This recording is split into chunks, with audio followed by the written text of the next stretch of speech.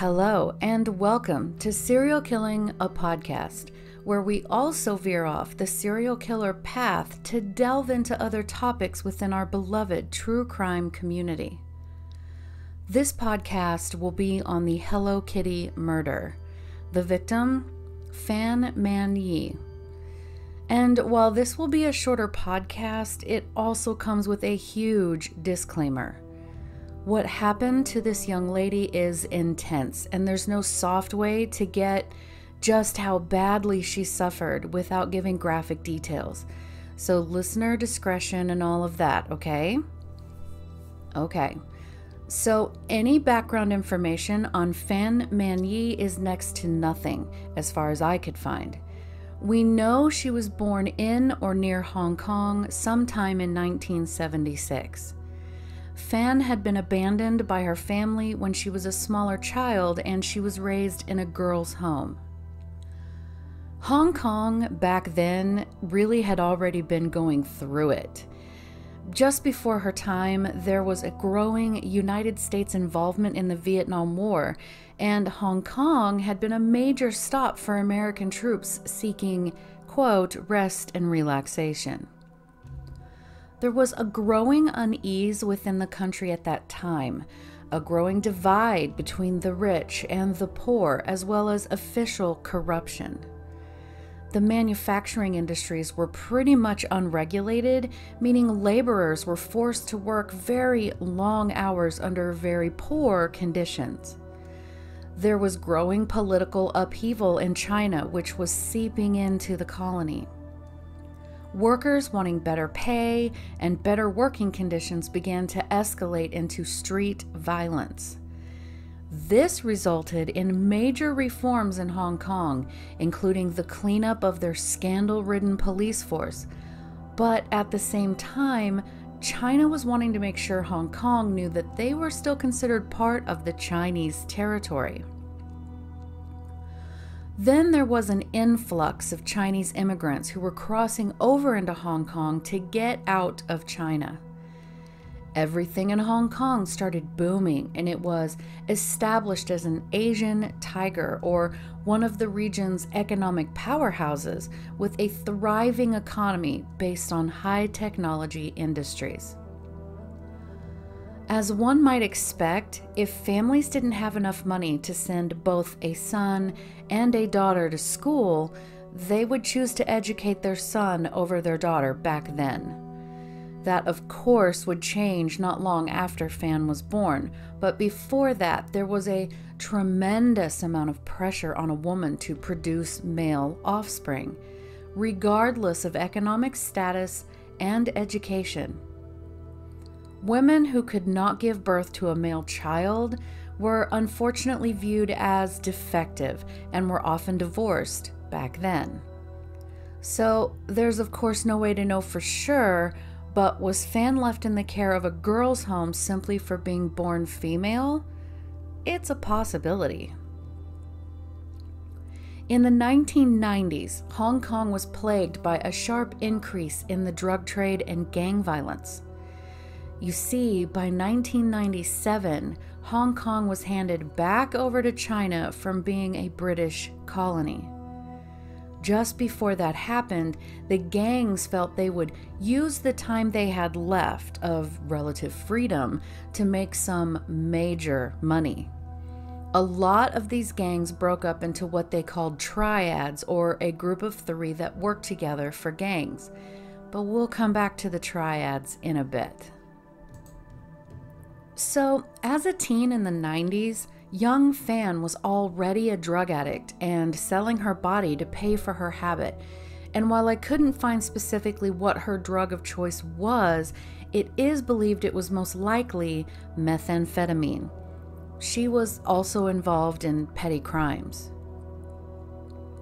The South China Morning Post stated, quote, "Often you find with the young girls that they get attracted to the bad triad guys. They become the girlfriend and then they get involved with drugs, and so the cycle goes," unquote. In 1997, 21-year-old Fan got a job as a hostess at a pretty popular nightclub. although a few other sources say she was working in a very expensive brothel, and she was still using drugs and prostituting herself. It was while working at this nightclub, or brothel, that she met 34-year-old socialite Chan Man-Lok. The two hit it off immediately because, he was also a drug dealer and a pimp. It didn't take long for Fan to get caught up into Chan's world. He had the money, the drugs, and the clout that she was attracted to. Chan was a flashy guy, according to associates, and he wore fake Armani suits and knockoff Rolex watches, and he loved to flaunt his money. He was also a heavy methamphetamine user. At some point fairly early in their relationship, if you even want to call it that, Fan was desperate for some cash. So for whatever reason, most likely from a need for drugs, she stole Chan's wallet, which had the equivalent of about $4,000 in cash inside. So once he discovered the theft, he became furious and he called for his two henchmen, thus he was in a triad, to tell her that she had to repay every cent of that stolen money back, plus this enormous amount of interest, and either with cash or with her body. So Fan was then forced to prostitute herself to try to pay it back, and she actually kept up with the payments pretty well at first. Also, during this time when she was repaying the debt, she got married, became pregnant, and gave birth to a baby boy, having given up drugs completely when she found out that she was pregnant, according to later testimony from her husband. Of course, one source also said that he was a drug addict himself and abusive toward her. But in defense of Fan, there is a picture of her holding her infant son. I'll probably use it as a thumbnail on the YouTube side. He looks to be around 6 months old, and she looks happy and healthy, and so does her son. Both have genuine smiles on their face as the baby sort of points at the camera, wearing a bib and sporting round, happy cheeks. She's looking at her son's face with this genuine and glowing adoration. Her skin looks glowing and healthy. She looks great. The picture gives you the impression that Fan was doing better, and it is obvious that her son was healthy and well taken care of. So by early 1999, the now 23-year-old Fan had paid back all the money she had stolen from Chan, plus an additional $10,000 in interest. Chan, saying that she made good on the money she owed, plus that ridiculous amount of interest, decided to tell her that that wasn't good enough and that he wanted an additional $16,000 in interest. Can you imagine?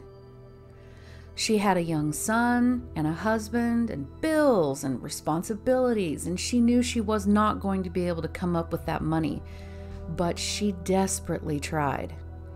And as you can expect, she got behind on the payments. So on March 17th, 1999, Chan called on his henchmen to kidnap Fan from her apartment and take her to his apartment in an old and dilapidated building located in a rundown area.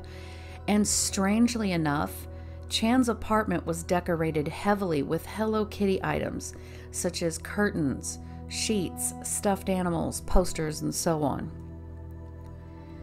Fan was brought in and immediately interrogated as to why she was unable to make the regular payments on the money she owed, to which she tried to explain, and that's when the unimaginable torture began. So here's my famous disclaimer, okay? Things are about to get intense. All three men were, at this point, chronically abusing methamphetamine. Now, most of you are very aware of what this drug is and how people act while on it. I live in kind of an area of the United States where meth is like this horrific pandemic of its own. But For those that might not know, methamphetamine, normally just called meth, is a powerful, highly addictive stimulant drug that affects the central nervous system. It is chemically similar to amphetamine, which is a drug used to treat some disorders, including ADHD. It's very readily obvious if a person actually has ADHD, because once they take this prescribed amphetamine, they calm down, they are able to focus. People that do not have the disorders that this drug helps to treat, they become super active. They have increased wakefulness and physical activity, decreased appetite, faster breathing, rapid or irregular heartbeat, increased blood pressure and body temperature. But the draw of methamphetamine is that people feel invincible, though it can also make them highly agitated. They can experience confusion, memory loss, sleeping problems, anxiety, and then that leads to violent behavior, paranoia, and hallucinations. And if you have ever actually witnessed someone moving and walking around when they're on meth, it's insane to watch. Words do not describe. It's just not good. So the physical abuse started nearly immediately. The men took the time to board up the windows, and then she was kicked over 50 times, most of the blows landing on her head, and that was just the beginning. They all took turns brutally raping her, beating her with metal pipes, and stomping her. They, of course, would take breaks to do more meth, leave the apartment, and go party at nightclubs and whatnot. But they always returned to torture her by forcing her to drink boiling oil or melting plastic and pouring it on her skin. They would melt like the end of straws and then burn the bottoms of her feet with it, or sometimes they just used a lighter. Now, 36-year-old Chan was then dating a 13-year-old girl who was living in a girl's home herself. She apparently came to the apartment and witnessed the torture of Fan, and she was actually encouraged to take part in it. The girl was told to defecate in a small box that would then be fed to Fan. Fan was also forced to drink the men's urine. They delighted in this torture. They also tied the young mother's wrists together with electrical wire and then suspended her from the ceiling. Then they beat her relentlessly with a metal pipe. It's believed that they either forced her to do meth with them or she did it willingly, but either way, she would not leave her wounds alone, constantly digging at herself. And Fan endured this horrific torture for a whole month. Yes, guys, a month. Towards the end, Fan began to fade in and out of consciousness for a few days. She then mercifully succumbed to her injuries and died. Another theory is that she intentionally took like this massive overdose of meth to commit suicide, which if that were true, I mean, who could blame her? The men then let her body rot for, a few days because they were so hopped up on drugs and busy with video games. But the smell, I would assume, became overwhelming because the men finally decided her corpse would need to be disposed of.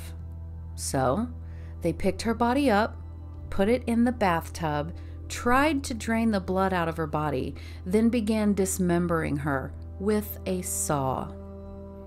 They then collected her various body parts, boiled them in water, and by the way, alongside their own food they were cooking, where utensils used for cooking food were shared with human remains boiling in another pot. Yes, family, yes. They then put the leftover remains into bags and tossed them in the outside trash.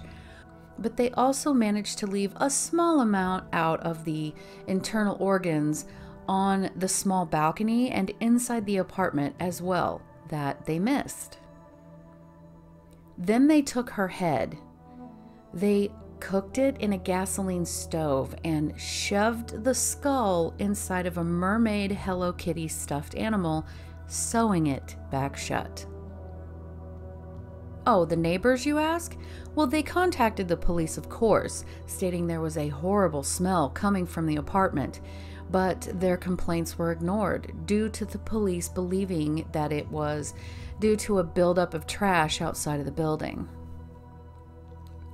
So in May of 1999, this is 2 months after she'd been kidnapped, a social worker that was working in a teen girls' reformatory school filled out a police report about a murder that a 13-year-old girl under her care had told her had happened. This teen girl, who was the girl that helped torture Fan, of course, stated she was having nightmares every night about a woman who was begging her to find her missing head. After further questioning, the girl admitted that she had actually witnessed the torture and murder and dismemberment of a woman, and that she was the girlfriend of one of the torturers. Soon after, the authorities had the teen take them to the apartment where they gained entry, and they were immediately met with the overwhelming smell of rot and decay. It was so strong that it was said that it made one of the officers nearly sick, like it made his eyes water. Laying in a hallway in the apartment as they entered was the Hello Kitty doll. An officer took a metal rod and gently poked the doll, only to confirm that something hard was definitely inside of it. A medical examiner was called to the scene, and he opened the doll and found the skull inside, along with maggots all in the cotton stuffing. They also seized a small fridge, a hammer, and a set of pots used to cook the woman's remains. There were still a tiny bit of remains inside, actually. So the teen girl gave the names of the men that had tortured, murdered, and dismembered Fan to the police. Chan was arrested the next day. One of the henchmen turned himself in, and the third did attempt to flee the country, and he made it into China, but he was caught in February of the next year when he was trying to return back into Hong Kong. In October of 2000, the trial began, and all three pled not guilty of Fan's murder. And it did prove difficult to get a very solid murder case against the men because there really wasn't much left of Fan for evidence, just the skull and a small bit of tissue.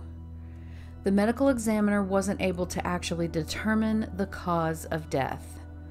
So in December of 2000, the jury found all three men guilty of manslaughter instead of murder, and each was sentenced to life in prison with a chance at parole after 25 years.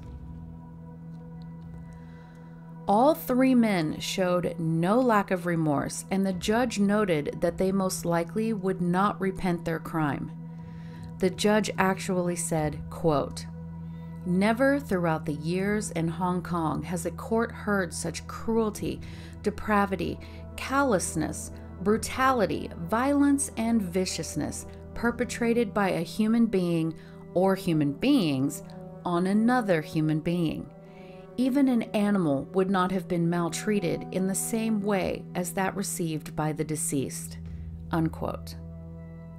The jury accepted the three men did not deliberately murder Fan, but that her death had been the result of their abuse. All three, of course, appealed, but the henchman that turned himself in was the only one who was successful in getting his sentence reduced to just 18 years. And guess what, folks? He was released in April of 2014. The people who lived in the building complained that it was haunted because over there, superstitions and things are different. They stated they could hear a woman crying. The owner of the building, for obvious reasons, had a hard time renting the apartments out after this, even after lowering the rent drastically. But finally, a hair salon bought out the first 2 floors of the building. but then the employees of the salon also reported hauntings. In 2012, the building was demolished and rebuilt as a hotel. The skull was kept in the morgue as a key piece of evidence, but was eventually given to some relatives of fans in March of 2004. Thanks for listening.